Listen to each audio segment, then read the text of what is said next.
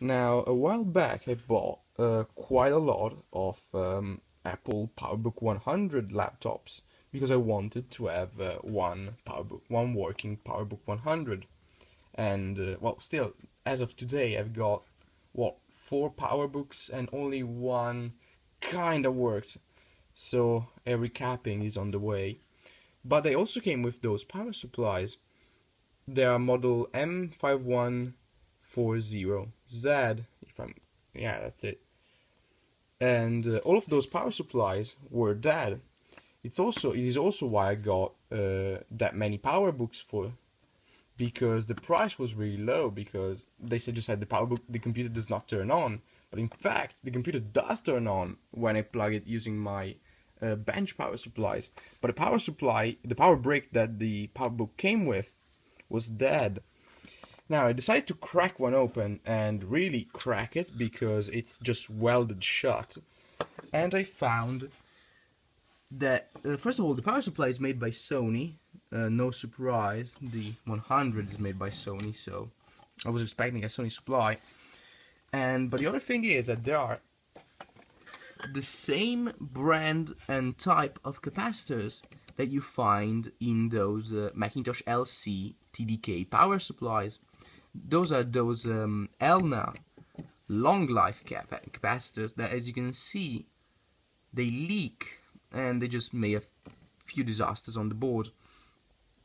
There are 3 of them right here, plus another one back there, which does not seem to have leaked yet, but it's better off replacing that as well.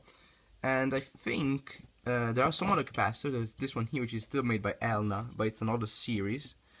And there are also those 2 right there, but I don't think that they're the problem.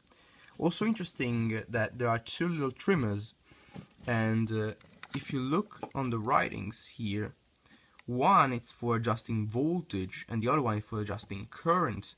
So it's a really well made supply. Also note that there is a fuse here, quite easy to replace. And well, it seems like it's made up really well. Just the solderings are quite good.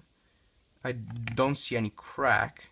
It's really nice that they just draw those lines here to separate the primary from the secondary, and they also did it from right here onto this daughter board, which has this really unique single inline package device here.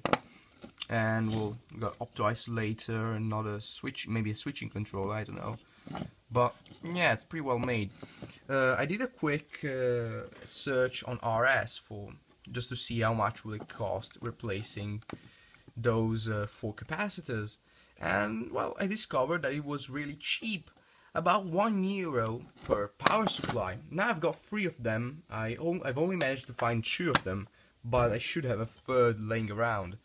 And well, I might place an order because just having original Apple power supplies is always much better than going around with those replacement Chinese power bricks, which are not as high quality as this one, that's for sure. Also, as you can see, the screw, it's a bit rusted. I don't know, but there's a bit of flickering from my overhead lamp. As you can see, it's rusted, so I think that they must have leaked quite a lot of electrolyte to cause such a problem. You can also see it on the casing. That's quite disgusting. Oh yeah, this thing here went right there as an extra isolation from the primary and the secondary. As you can see, it's really nice. You don't see those very often. So it's a pretty good power supply.